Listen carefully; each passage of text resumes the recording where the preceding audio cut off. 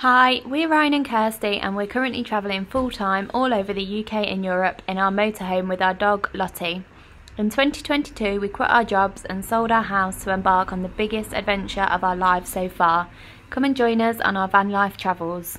Welcome back to Three as a Bed. Welcome back. It's been a long time. It has. We've had a few weeks at home since we went to Wales. Just like catching up with everyone. Yeah, it's been nice seeing family. It's been really nice. Yeah, it's been 6 months since we started this trip. So yeah, it was nice. Relaxing, taking some time off, no camera. Yeah, it's been good. Yep. Had lots of upgrades on the van as well. Yes, and preparing for this trip, getting everything ready. So yes, we are currently in Folkestone. Beautiful, sunny Folkestone. Wow. Literally don't know anything about Folkestone. We've only been here to just literally go on the Euro tunnel when we started a few months ago. Did not realise that it has such a beautiful beach. Can't really see too much from up here, but the water is so blue. Yeah, it's a pebbly beach. Yeah. It looks so nice. It's lovely, like way more lovely than I realised. Yeah, definitely. We are here to pick up Lottie's animal health certificate. Yes, we're going to go pick that up in a sec. It's just at a place called Abbywell Vets, which is literally just a few minutes into the town from here. Yeah, and it's only a few minutes from Folkestone. From the Euro tunnel. Yeah, so we're not far now. So yeah, we're back. We're back. Excited to take you on our European adventures again. So we're going to be hopefully doing Scandinavia this time. Yeah. So Denmark, Sweden, a little bit of Finland possibly, Norway, if all goes to plan. So yeah. So there will be a subscribe button here. Please subscribe, ring the bell so you get notified when we upload. Yeah, so hopefully we've got months and months and months more travels to share with you. Yeah, so, and we're going to try and film as much as possible. Yeah, just back on it. Our daily, what we do daily, living in the van full time, full-time travelling, working as well. Try and explain more what we do for work as well and what we do day to day. Yeah, just try and bring you into our lives a bit more really. Yeah, definitely. I feel like, yeah, we've been travelling for 6 months now. We were completely new to YouTube, had no idea, well, still have no idea what we're doing pretty much.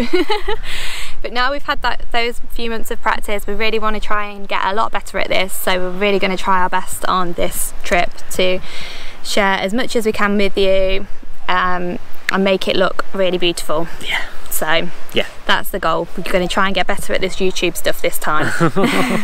Yeah, and we will also leave a link. I'll put it on the screen just here for our website. Information about everywhere we go, just helpful tips on if you're living in a van, what we do for work, places we go, how to get there, where to stop.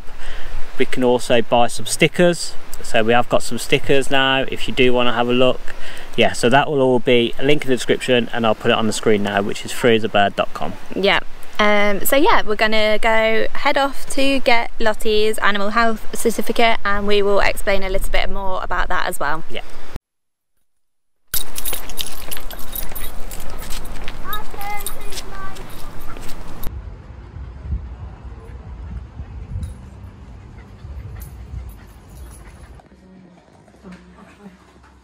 We had to go and pick up Lottie's animal health certificate.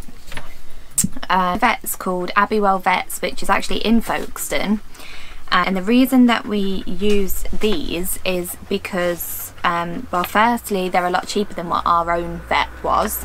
So it cost £99 for Lottie's animal health certificate. I think we paid like over £150 from our own vets last time. So yeah, £99 is a really good price because we had quotes even more expensive than what we paid the first time from our own vets, so the price can vary loads.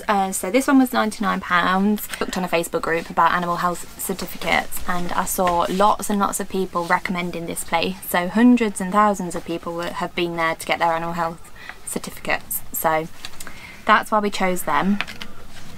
It was an online process, so you go onto their website, search for, they've got like a section about animal health certificates and they explain how you can get one.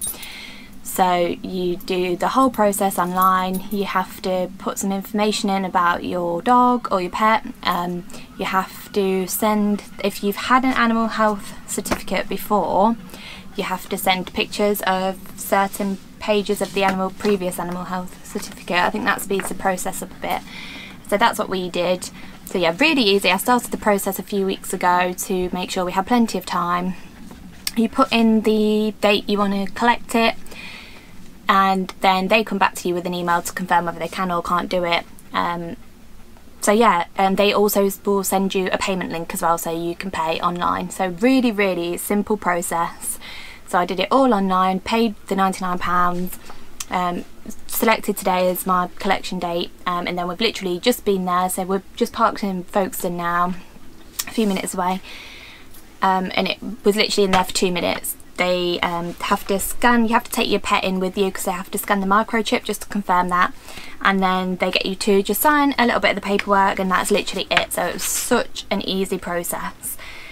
So what I'm doing now is just checking our new one against our old one. It's not that I don't trust them, because I know that they do it lots, but just in case while we're here, if anything pops up that I need to run in and go and ask them about, I can do while we're here then. So, but they're also not far from the Eurotunnel as well. So, and I do know that they do emergency ones as well. So if you get to the Eurotunnel and you've got a problem with your animal health certificate from your own vets that you've chosen, I do know that they can do emergency situations as well. So that's good to know. That's a bit more expensive, so it's worth just having a look at that if you need it. So yeah, that was Abbey Well Vets in Folkestone. So I'm just checking all the paperwork now, but hopefully that should all be okay and good to go tomorrow. That's the animal health certificate all checked over. It's all looking okay, I think, compared to our old one. So hopefully that should all be okay for tomorrow. So for now we are heading off to a supermarket just to get some last minute essentials. What are the essentials? Stocking up on everything. Hot noodles, essential. Garlic hot chocolate, essential.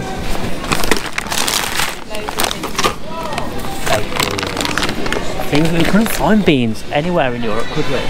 We did, but not the same. Yeah, it wasn't the same as Heinz and Branson, so beans, yeah, mustard, and the main one,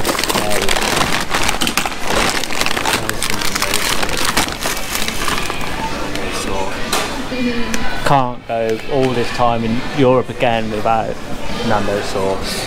Yeah, good shot.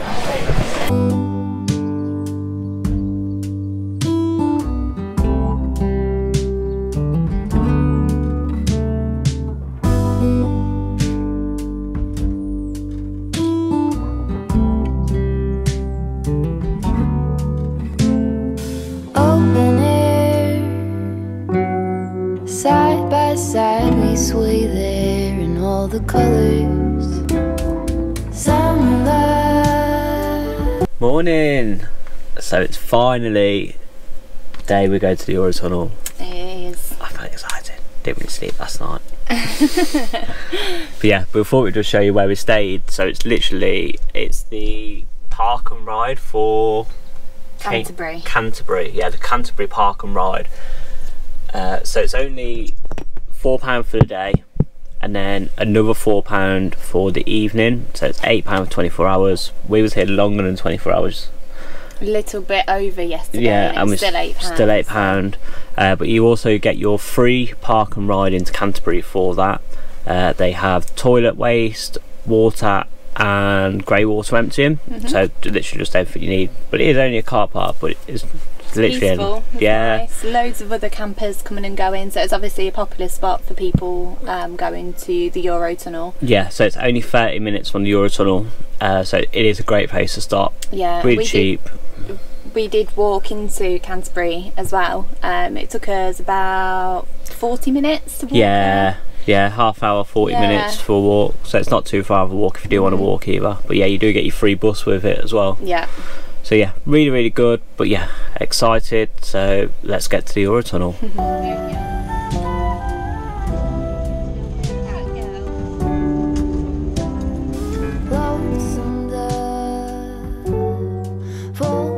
We've just got through the first check-in point where you get your little hanger. Heading to the pet reception now.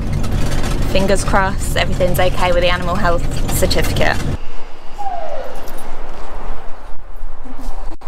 All checked in, it was all fine. All done. So really, quick. Really easy. We're getting the tunnel an hour earlier as well, so that's good. Yeah, so it does make use of getting here a little bit earlier. You do usually tend to get on an earlier train. Both times we've managed to get on an earlier one, and when we was going home, to be fair, from France as well, we managed to get on an earlier one. So. Yeah, every time, if you've got time, especially if we just get up early and just get here and then everything's done then. But yeah, you do get on an earlier one. So that was very fast. That was the quickest one yet. Quickest one yet. Literally, after we spoke to you, when we checked Lottie in, I think we had about 20 minutes, half an hour till they said proceed. Passport control straight through. They didn't ask any questions, didn't search us, they didn't even check gas. They just pulled us one side, said, have you turned your gas off? And I said yes, and they said okay, carry on. They always check gas. They always ask us 100 million questions as well about whether this is our motorhome. Yeah. They never believe us, and they pull us over, and they usually get in and check it.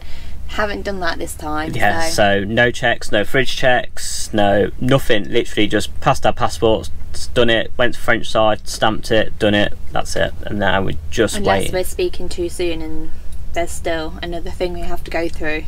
No, this is it now. This is it. We're just waiting to board. First stop is we're going to near Rotterdam. We're going to see some friends, and then to Amsterdam to see some more friends as well. So yeah, so we'll see you on the other side. On the lawn chair in all the colors, summer love.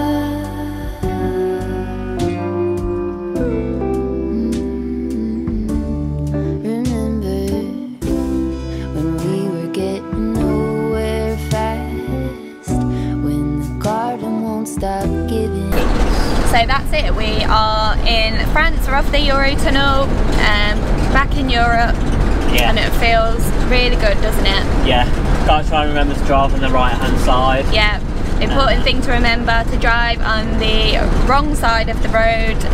Yeah, it's really easy. When you get off the tunnel, if you've never done it before, the tunnel's so easy, it's the best way to go. It's so easy. Like, so when you get off... This is the easiest time that we've had it. Done it as well. It was just like really straightforward. I mean, it's a Tuesday morning today. We got the 9:20 train. Really good time. It's quite quiet, not busy. And when you get off in France, you got petrol stations just right at the other end, a couple of shops, and then you're straight onto the motorway. And it's the main motorway out of Calais, so you can literally go anywhere you want. And we're just straight on the motorway now. We're going as fast as we can to Holland, Netherlands, and we've already crossed into Belgium. Yeah, we've only been driving for maybe half an hour. Yeah, already crossed the Belgium border. Good man. I think we've got a little sign coming up here. You'll be able to see it much, but... So is this Belgium now? There it is. Yeah, the signs have changed language, so we are now in Belgium. Another country to tick off the list. Never been to Belgium. Oh, you've been to Belgium before? I've been to Belgium before. Yeah, I've not. New one for you as well, Lottie. New country. So yeah, Belgium's a flying visit, straight through onto Holland. One thing we've never really spoke about is our sat-nav. It's been absolutely brilliant, but the best thing we found is when you're driving on foreign roads, if you're not sure on the speed limits, this automatically changes it into miles per hour, and it knows what the speed limits are for which bit of your road. Whereas me, in France and everywhere across Europe, it's kilometres per hour. So you see like 120, you're like, okay, you've got to try and work out without looking at your speedo too much. So I don't really look down. But whereas on the sat-nav, it'll tell you what speed you're doing and what road the speed limit's for in miles per hour, which I think is really, really good. It helps us a lot, doesn't it? Yeah, definitely. Yeah, so we've got the Garmin Camper sat-nav where you can put your dimensions in. So it'll only take you on roads specifically that you will fit down, which has been really, really good. Because some of the roads you'll see people trying to go down in campers, it's ridiculous. Nightmare, isn't it? Yeah, it's an absolute nightmare. So yeah, get yourself a proper camper sat nav, they're so good. Yeah. They're worth the extra money by far. Yeah, by far worth the extra money. So yeah, we'll probably do a full review. We've been using it for like over 6 months now, full time, and yeah, it's been brilliant. Honeysuckle, fresh cut grass. I could really use some stuff like that.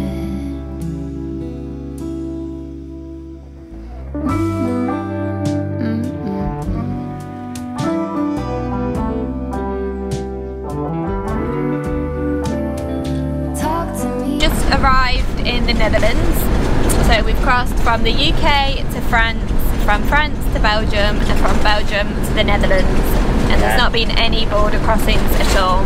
Yeah, 4 crossings in about 4 hours. It's crazy how many countries, once you actually get into Europe, how many countries you can cross through in such a small amount of time. It's crazy. So yeah, we are not far away now from Paul and Mary, who we're going to be going to visit, and they live just outside of Rotterdam, and we met them on our first day in France 6 months ago, the first time we came to Europe, and now we're seeing them on our first day in Europe again. Yeah, while we're driving through the Netherlands, we're going over like loads of bridges, crossing over loads of islands. There's absolutely loads of wind turbines. It looks really cool. Yeah, really, really cool. Just like you just said, you've seen loads like horses in the water, didn't you? Yeah, like there's obviously passing through loads of water, and there was loads of like horses at the side of it, all in the water and stuff. It's really, really flat here as well. Yeah, obviously Holland's really flat, Belgium's really flat. And yeah, we just start passing over loads of little islands. So random. I don't think we'll be doing any mountain climbing anytime soon. No mountain. Yeah. The next few countries are very flat countries. So yeah, Netherlands is looking really nice so far, and we are looking forward to showing you around a little bit more. And tell me all that you've seen, all the colors, summer love.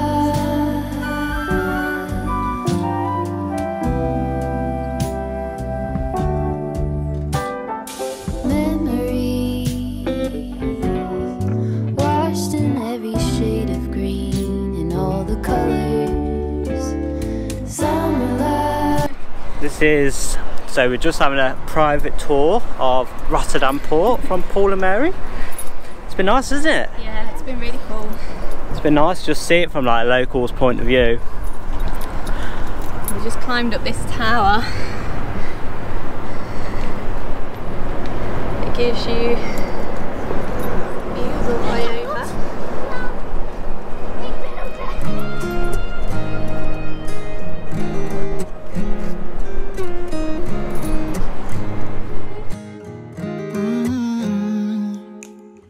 You better tell the truth real fast, and then we're probably done at last, 'cause I got somewhere to be and you're So we've just come back from our little tour with Paul and Mary.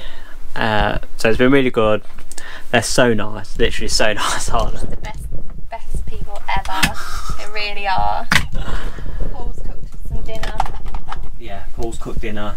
Getting that ready for us. Yeah, but someone had an accident. What happened, Lottie? Lottie threw up all over Ryan in the car. Literally all over me. It's literally dried sick all over me now. Luckily Ryan managed to catch most of it on himself, so it didn't actually go on the car, which was good. Yeah, we went out in their car. I felt so guilty, but literally I tried to catch as much as I could. It's quite warm. It's really warm. She drank some She's just water. been running around. We took her out for a bit of a walk before, and she'd been running around, so she got a bit too hot, I think, and they fed her some treats that I don't think agreed with her either when we got here, so I think it was just a mixture of all that, because obviously she travels in our van all the time and she's fine, so yeah. I think it was as soon as just we a got in the mixture of car, those things. but yeah, she was a nightmare. But yeah, so now to get out of these sicky clothes and go and have some dinner with Paul and Mary. Thanks Lottie for embarrassing us. I know, absolutely embarrassing. She's a nightmare. Deceiving me into thinking I couldn't do better. Yeah, I know I was probably crazy, thinking someday you'd change. There's nothing left to do now, so I'm playing the game. And so, heartbreaker, I've been working you out. You made loads of mistakes, but none that you talk about.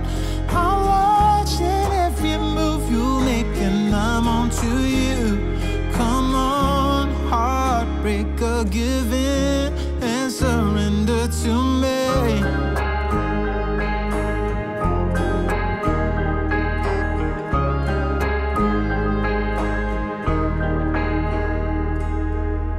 You should have probably let me go, but you've got a porcelain ego. We left Paul and Mary this morning and we have driven about an hour away to Amsterdam because we're meeting some other friends in Amsterdam a bit later on this afternoon. Yeah, that's such a good time, didn't we? Had the best time with Paul and Mary. It was such a nice time. So we'd only met them like once before, yeah, 6 months ago. Yeah, and we've kept in touch since then. And they kept saying about how much they'd like to meet up again. So when we were sort of coming this way, we was like, right, we've got to go and see them. So yeah, it was so nice. So they live in a place called Go on. Hellevoetsluis. Yes, something like that. Sounds about right. Good accent. Yeah. We'll put it on the screen. Yeah, it'll be here. Yeah. A place where if you're coming to the Netherlands like us, you'd probably never visit it. Like, we hadn't heard of it. When you think about the Netherlands, you generally just think of maybe like Amsterdam or Rotterdam, really. Yeah, and the bigger cities. But yeah, bigger cities. So this was about half an hour outside of Rotterdam.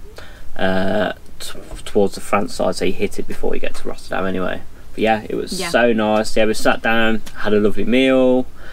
Paul cooked us at like a Indonesian feast. There was just so much food, and it was all vegetarian as well, and it was really, really nice, wasn't it? Yeah, really nice. It was so nice. Tried so many things that I haven't tried before. So that was really nice. Before that, they did take us out to the port. Yes, which is the biggest port in Europe. Yeah, they said it definitely used to be the biggest port in Europe. They're not sure if it still is. It's definitely first or second. It was, and it really is huge, isn't it? Massive. The ships were absolutely huge. Absolutely massive. To the port, we had dinner, and then Paul, because Mary's broken her leg unfortunately. In Norway, falling over on a glacier. Broke it a few weeks ago in Norway, so she couldn't really get up and out with us too much. So Paul took us out into the old town after dinner and showed us around there, and that was really lovely, wasn't it? Yeah, really, really nice. It was like a proper tour guide. Yeah, so we filmed bits of it. We'll put it in somewhere. You've probably already watched it. We'll put a little montage of it. Put everything. We didn't want to film too much, really. Yeah, didn't want to intrude with them too much. But we filmed what we could. But yeah, it was so cool. Like, as I was saying, the buildings, a lot of it was destroyed in the war because it was heavily bombed in the war. Because basically Hitler built the Atlantic Wall, which he wanted to span across to block the British out. So there's just loads of German World War II bunkers just still there all the way along the coast, and you can see where they all was, and you can I think there's World War II cannon just overlooking out to sea. Yeah, it was so cool. Yeah, it was a really, really cool place. Totally unexpected, because we didn't know really anything about the place. We had like no expectations at all, and it was really, really lovely. Thank you so much for watching our Return to Europe video. We really, really hope you've enjoyed it. Yes, I returned to YouTube also, so hopefully you liked it. We did try a little bit harder. We did. We tried to film a bit more of everything that was going on. And obviously these few days wasn't planned either, so we're back on plan, back on track, and we are heading to Scandinavia, which we're so excited for. Literally so excited. We can't wait to take you along and show you more. So over the next few months we've got so much planned, so many amazing places to go to. So if you want to see more of our full-time van life travels, then please do subscribe to our channel and give this video a thumbs up if you've enjoyed it. Yeah, and if you do have any recommendations for Scandinavia, just drop them into the comments. Yeah, we'd really appreciate any ideas. So yeah, leave us a message in the comment, that'd be great. Yeah, brilliant. Right, I'll see you next time. Bye.